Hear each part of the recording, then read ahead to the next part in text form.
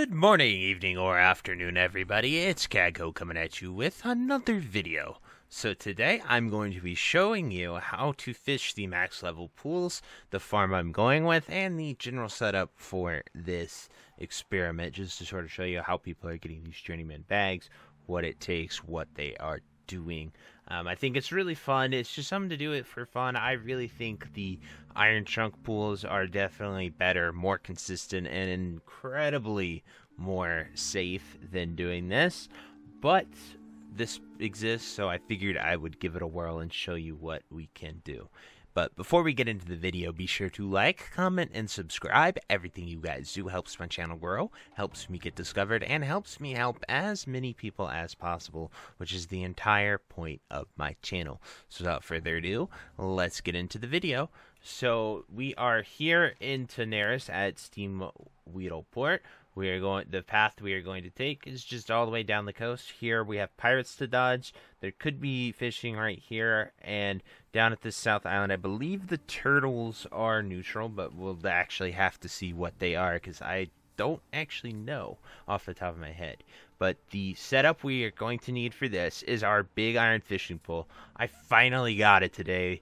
I opened almost 500 cages, so I got completely screwed by RNG. But we did get the big iron fishing pole, so that's plus 20. We have these aqua dynamic attractors for plus 100.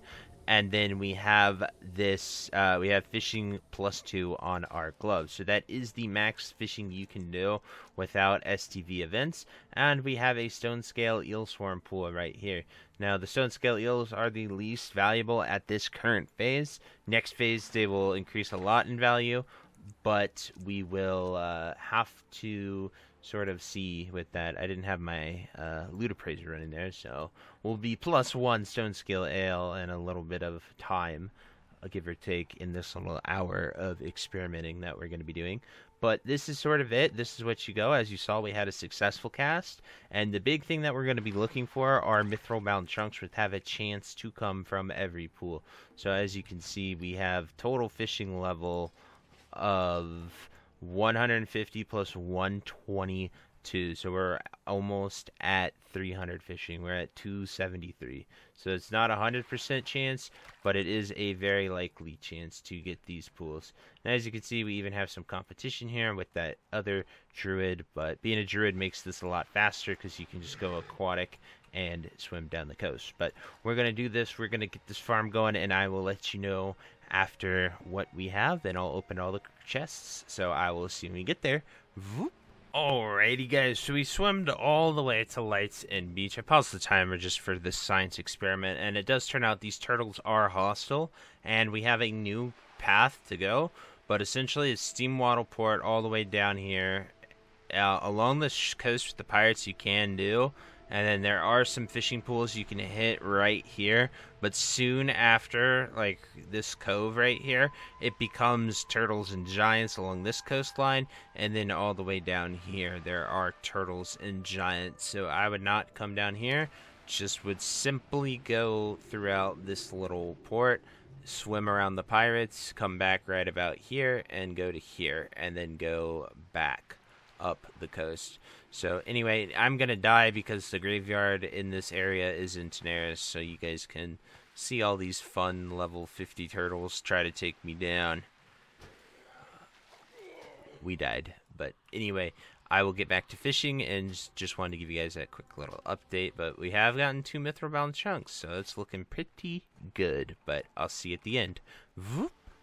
Alrighty guys, so we hit our 1 hour mark of fishing here in Tanaris, and I am excited to show you the results. As you can see, the map's kind of filled out. You can see exactly what we did. We stopped right here and then just swam all the way back. And in that time, we were able to get 11 mithril bound chunks, 5 oily blackmouths, 11 stone scale eels, 19 strangle kelp, 11 firefin snappers, 2 rumsy rum black ale, and then I herbed this 18 strangle kelp and 2 elemental waters, so we're not going to include that in the fishing video, but I just herbed it because it was there while I was swimming along the coast. But here we go. So this first one, we got 2 rune leather, bolt of rune cloth, and bolt of mage weave. Alright, we're back. You guys asked me to do something that I forgot about, but we will open the trunks and not have auto loot so you guys can see what we get each time. So right here, silver and a monstrous war axe of strength. Level 37 axe. That might be good towards cap, but it is great now for 1 gold and 56 silver. Just raw money right there.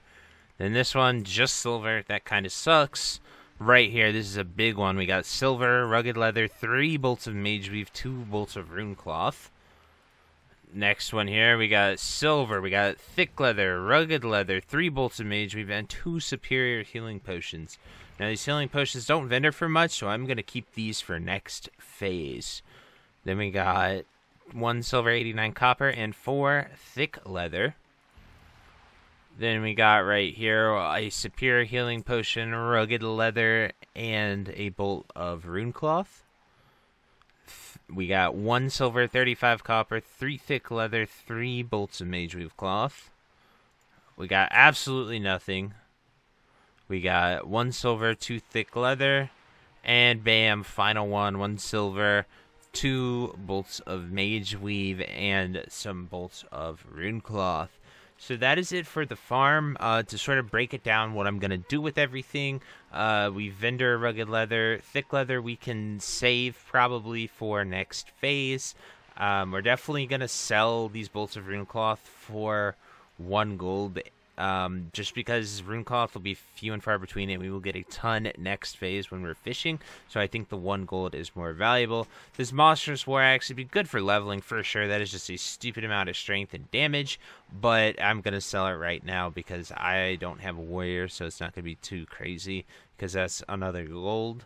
Then the bolts of mage weave I am keeping for next phase, but we could sell these for 1 gold and 25 silver, so 1 gold and 50 if we wanted to. Stone scale eels, these are definitely a keep for next phase, because these will be used for a lot of potions then, so we're definitely going to keep them for that. And then the firefin snappers and oily blackmouths, we are going to use alchemy for those, and we are going to alch them into the oils to make faps and elixirs of fire power. So that is what we're going to do with all the stuff. The Rumsey Rum, you can use it if you're a tank, or you can just sell it on the AH. It sells for decent as well. But anyway, this is sort of me practicing what I preach. What I showed you guys was methods, and I hope you enjoyed the video. If you have any comments, questions, anything, drop it down below. I will do my best to answer them. But I'm going to go film the other locations, and I will see you later. Have a great day. Bye-bye. If you made it to the end of this video, thank you so much for watching. It truly means a lot to me. If you happen to find anyone that you know would also benefit from watching this video, please share it with them. It helps me out a ton and allows me to keep doing what I love every single day, and that is gaming and sort of helping people any way that I can. So finally, thank you so much, and I hope you have a fantastic day. Goodbye.